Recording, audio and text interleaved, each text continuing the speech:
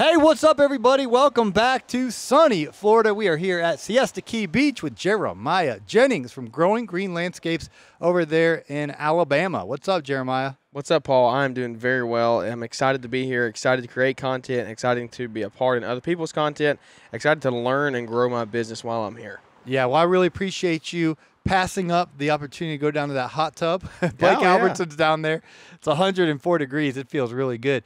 But I asked you if you'd hop on a podcast. And I'm excited. That's what we're here for, man. Let's build this community. Yeah, so it's really cool. We were talking earlier with Caleb, who's been in the industry for 20 years. I got a decade in, and you're kind of new.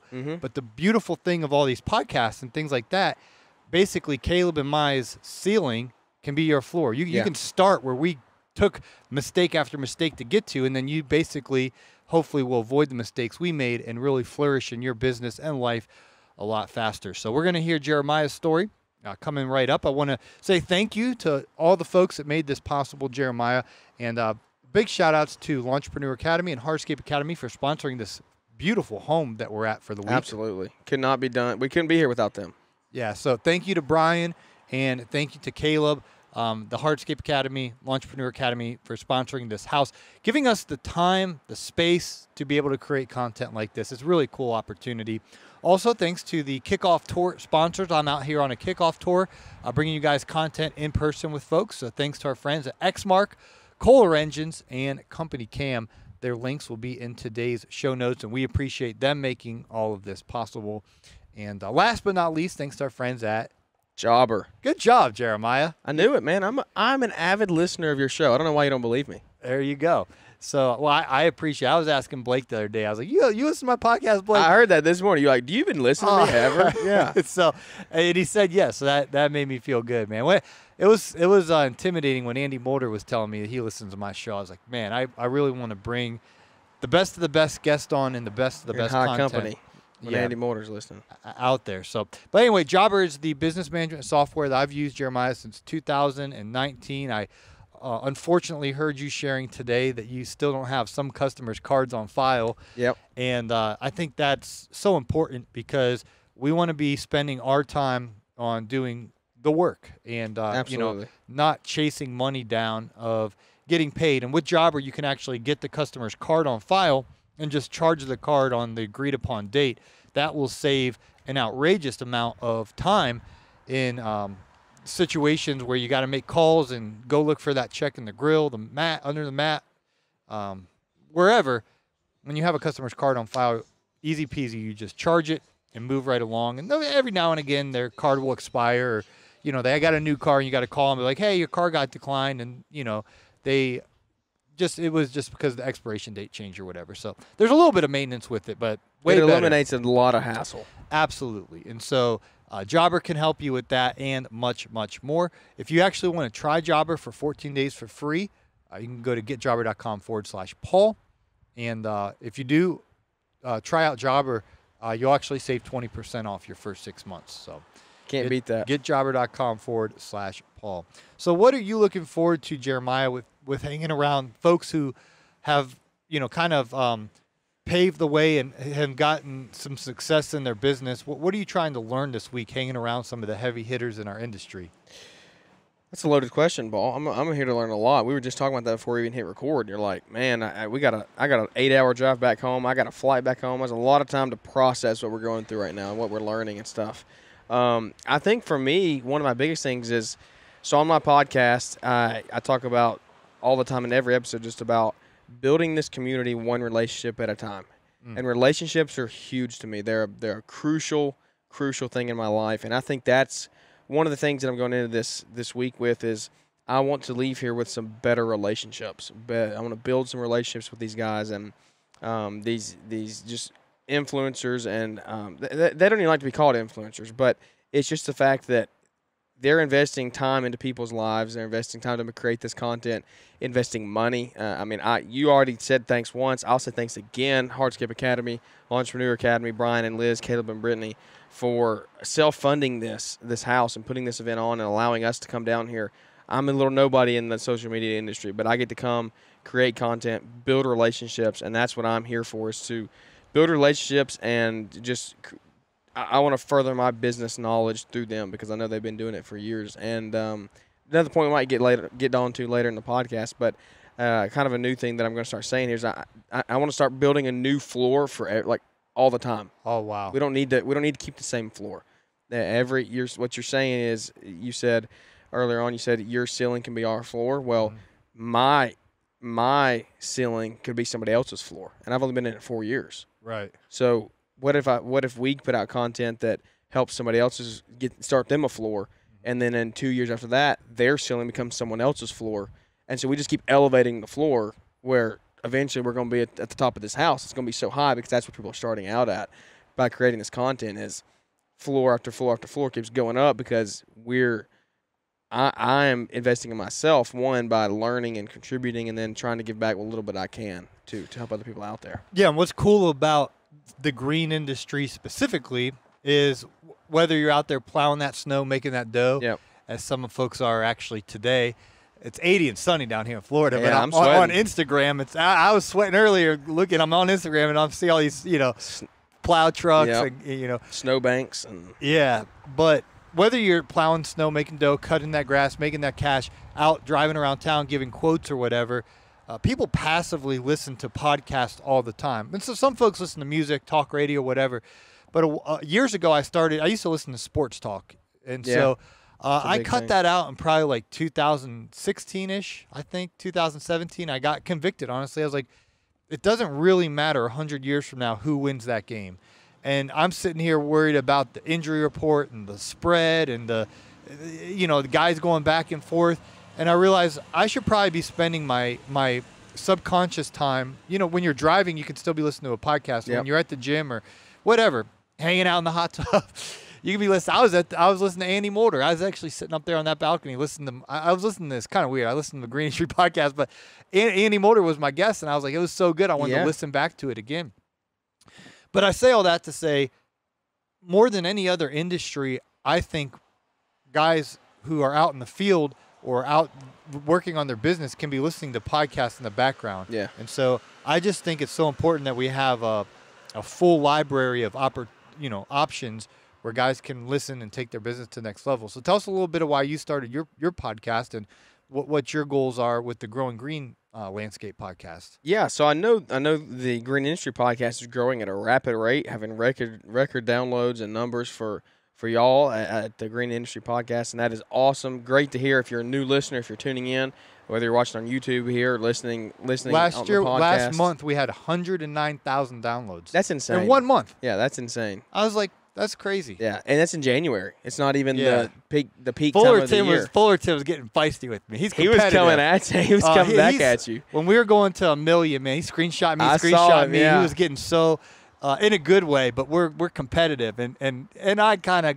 Maybe I was a little too cocky, but as soon as I hit it, first person I texted was Brian Fullerton. I was like, here you go, bro, 1 million. He's like, congratulations. And then like 2 weeks later.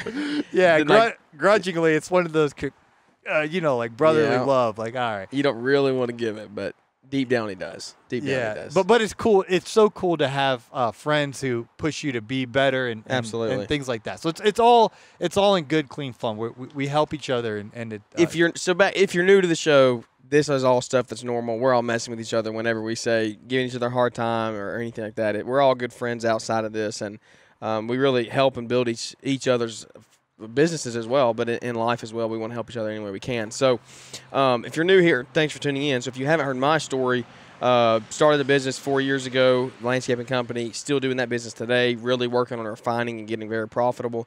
As far as the podcast goes, that is a venture that we started. Man, we're coming up on a year, Paul. Wow. We're really not that far away. I think I've been doing it 8 months now. I started back in June. I got over 60 episodes out, so we're not quite to whatever you almost to 600 now? You're getting close. We're past that, yeah. Are you past 600? Yeah.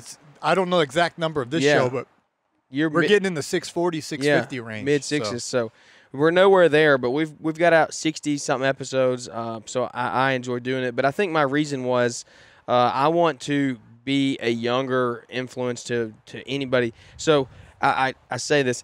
I want to be a help to someone who's young in business, whether you're 40 years old or you're 18 or 14 years old.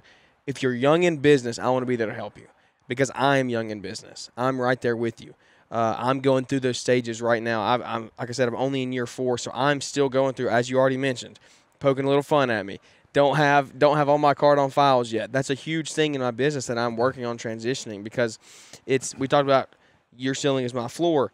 This is what I want to create for somebody who's listening to my show is, look, I started off 4 years ago without having card on file. So I want anybody who's listening, if you haven't started out or you're at the beginning, start out now, card on file. Or don't ever even start before even doing that. And all the other companies do it. Verizon Wireless, or whatever else. You pay your cable bill, you get charged your insurance, whoever your insurance is, all of them. It's just their policy, and it's so natural. Yet we in the landscape business, if you add up over 10 years how much time you waste if you're going collecting checks and collecting payment and going to the mail and, turning the key, Lord Jesus, let it be today. Yeah. When you're getting a big check, for a deposit or whatever.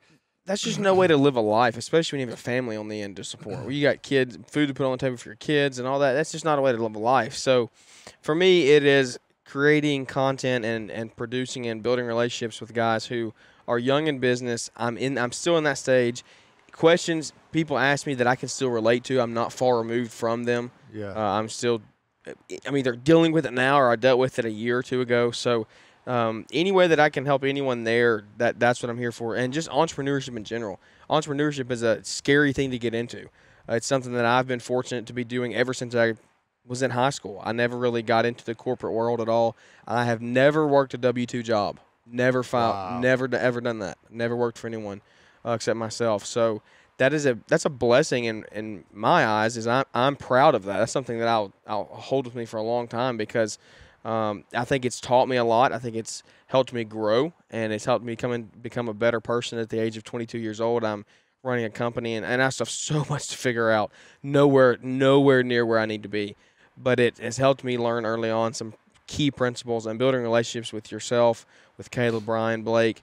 I'm striving to learn so much more every day, and if I can give one piece of advice back to anybody out there, that I just want to give one little piece back any way I can. So that is our goal in the podcast. Cool. Well, coming up, I actually want you to share a little bit more behind the hood of your business and give us a little bit of the day-to-day operations and what you guys are doing over there in Trussville, Alabama. That's where you are, right? That's right. You got it. Yeah, because I've been to Jason Creel's house before, and I remember him saying 5 minutes away from me. I remember you saying I'm 5 minutes away, so I'm DMing you all day. Hey, man, let's collab. And you're like, I'm going to the beach this weekend. I gotta hustle and get it done. Yeah, so, I was out mowing. Yep. Yeah, I remember. So we're gonna kick it over to Mr. Producer real quick. Maybe you can help me, Jeremiah. I want to move this couch. I want to sit in a chair.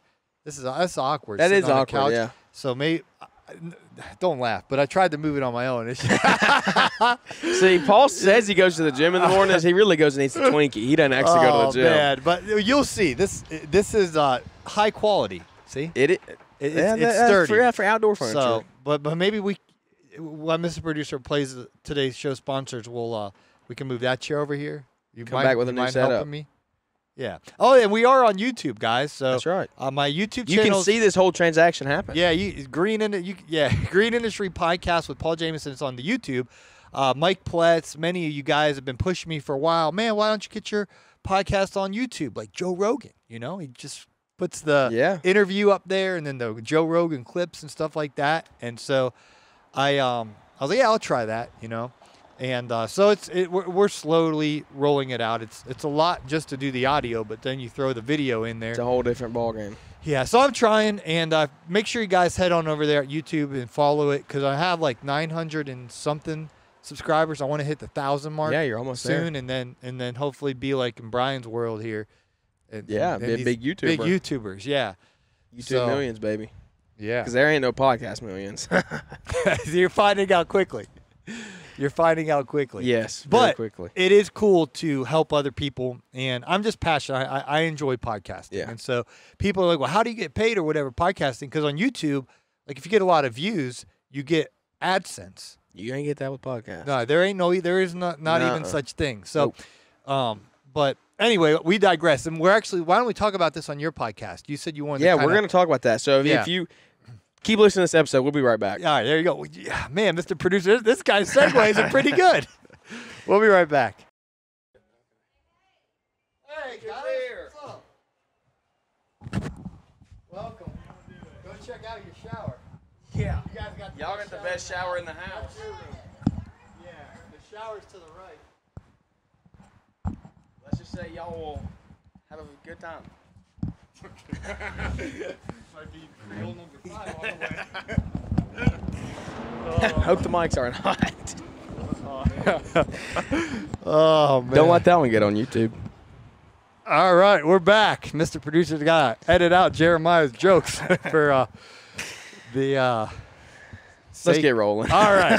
Guys, we're back here in beautiful Siesta Key. Jason and Tracy Creole just arrived. They got the best room in the house. For many different reasons. Yeah. It's a great room. It really is. And because I was the first one to get here, Jeremiah, and so I asked the guy, I said, what's the third best room in the house? Yeah. Because obviously Brian and Liz and Kayla and Brittany need the top 2. Yeah. And so because I was first dibs, first one here, I was like, the property manager guy was here, Andrew, I think's his name, and he's like, man, what do y'all do? It's a really nice house or whatever. It's like, oh, my friend Brian's lawn maintenance, Yeah. And he rented the house, and Brittany Allman or whatever. And so he's like, this is the third best room in the house. So I was like, all right, I'll take that one. I put my suitcases in there. And then Jason and Tracy have the best one. Yeah. But I told Brian, I was like, well, you want this one? And he's like, well, because the baby, they prefer like being the furthest away from everyone. Yeah. So they're like, we'll just take this little one in the back corner of the house or whatever. It's like, are you sure? I even told Liz, I was like, why don't you come look at this one first? But because they have a little 6-month-old or whatever, they're just like, they don't prefer the. Well, they need their privacy. Emmy needs to sleep, so. Yeah, so it's probably they chose the quietest room. Yeah. Which somehow Jason rolls into town and gets the master on the island, probably like the top bedroom on the island. It's pretty sweet. Just remodeled his house. Now he gets to come out here and have a brand new bedroom. It's pretty good setup. Yeah, the blessing of the Lord is on his life, I think. Absolutely. Jason's a great dude. So yeah, I'm excited to see where this podcast goes here. All right. What you got for me? Well, as I teased before the break, I wanted you to share just a little bit about what your business does for someone who might not know, and give a little bit of an overview of the services you offer and who's on your team. Yeah, so outside of the podcast are the business that actually makes me money. We're a lawn maintenance company out of Trussville, Alabama, 5 minutes away from Jason Creole, who just walked in the door. We were making a little joke about him there. Good to see him. Glad they got here safely. But we're in Trussville, Alabama. We service about anywhere from 70 to 85 clients in a year. Just depends on the year. This year we're looking to grow a little bit. We might add another crew on here or something. But I started it 4 years ago. Bought it from a buddy who I worked with in high school. This business. Bought it from him. Created my own. Made a new name. Made Growing Green Landscapes. All that fun stuff. It was a business that I really enjoyed, and I was like, I didn't know what I wanted to do. Went to college for I went to college for a full year, and decided it wasn't for me. So I went full time in this, and I've just ran with it ever since. It's a blessing being able to do it. It's a lot of hard work. A lot of time goes into it. Mm-hmm. There's some stressful points for sure, especially being young, being married here, and trying to buy a house, and it's just It's not always the easiest life to be an entrepreneur, but it pays off in the long run.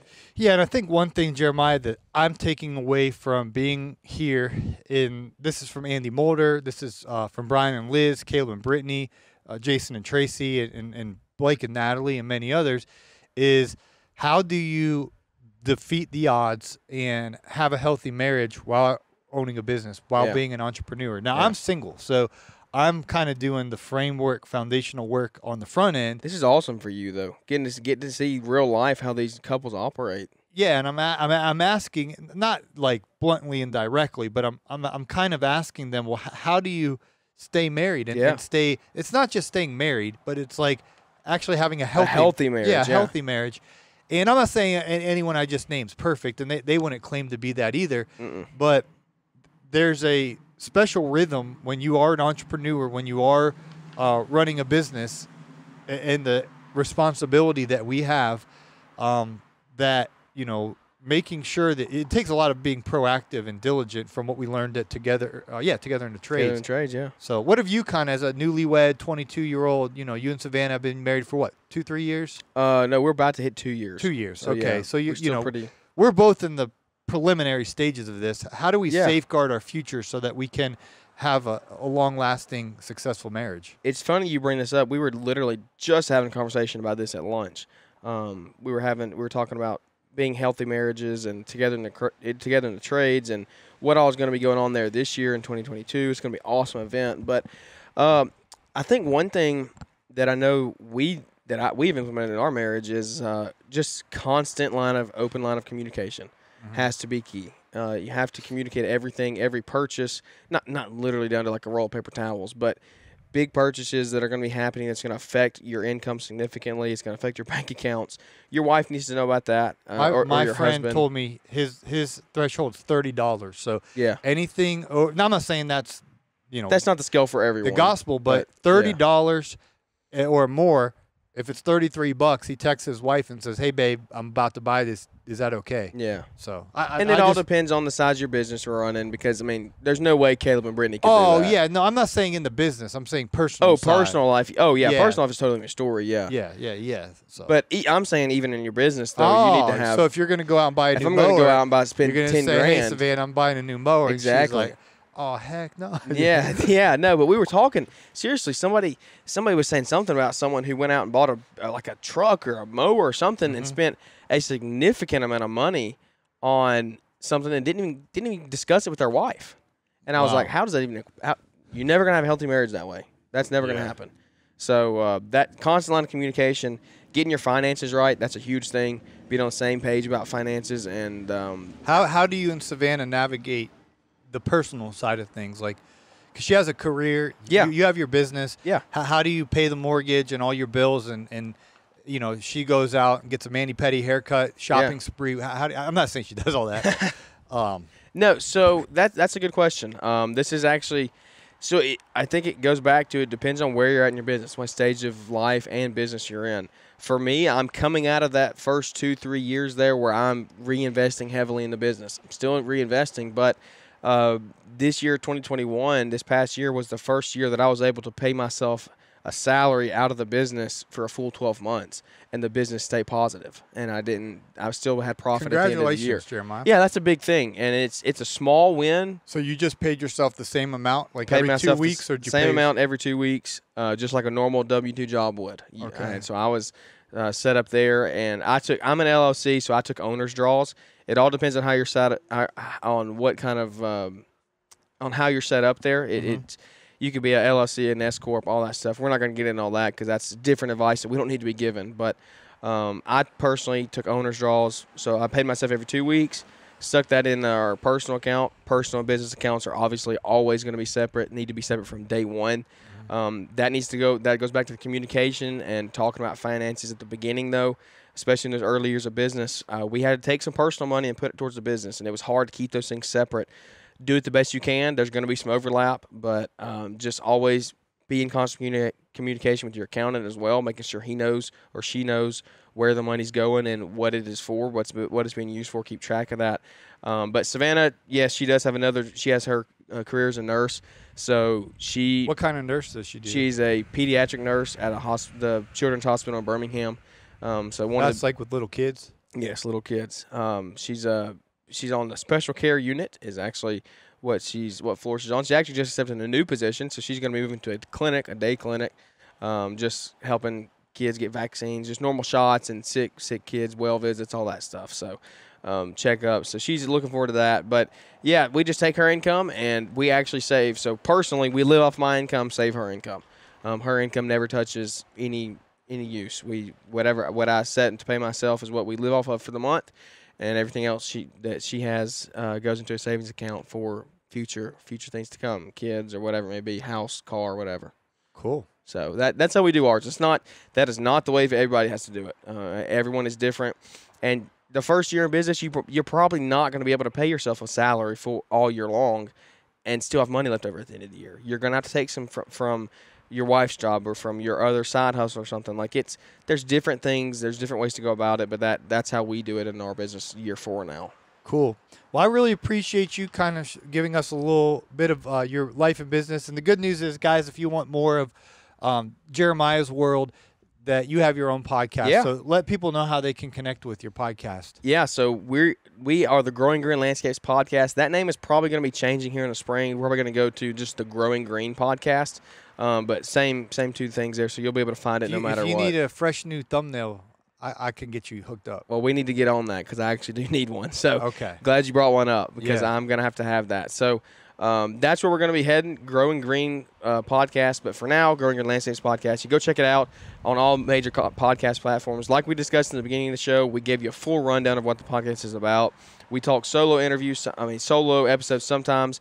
Other episodes, we have great guest interviews. Like today, we just had on Caleb Allman and John Pajak. That episode's already out by now, probably. But really? This one's out. So that's a really good episode. Go listen to it. We talked a lot of good stuff in that one. So go check it out. But you can listen there at any time you want. You can follow us on Instagram at Growing Green Landscapes. And come tune on in because the one that we're about to do with Paul is going to be a really good one. We're going to be talking about entrepreneurship and the social media and the podcast world. And it's a different animal. It's a different animal than the landscaping business. But there's some really good principles to be learned there. Yeah, and with the lawn care landscaping business, this is why I love when a teenager has a lawn care landscaping business, because even if they go into another career or even if they're an employee one day for a business, you learn so much foundational business.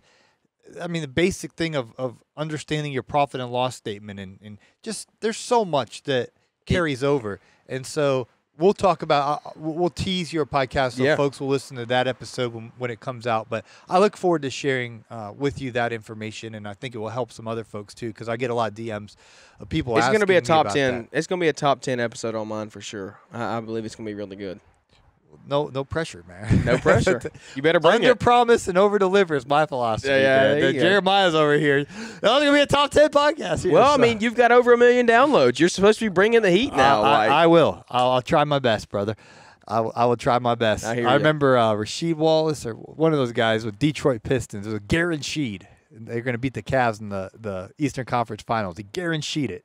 Because his name was Rasheed Wallace. I think that was his name. There's Ben Wallace, Rasheed Wallace. The Detroit Pistons used to have these big, burly, power forward guys. And they, anyway, guaranteed it.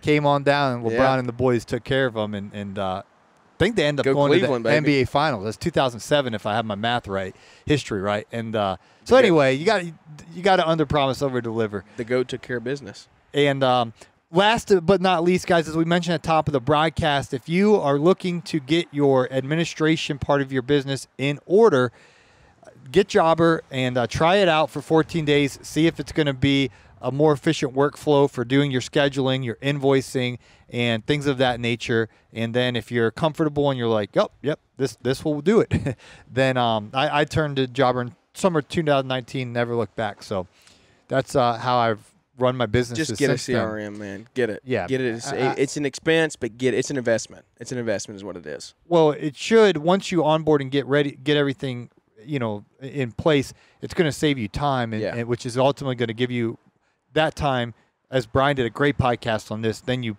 parlay that into making more money. So, all right. Well, that'll do it. And that's getjobber.com/Paul for those of you who want to get on with Team Jobber.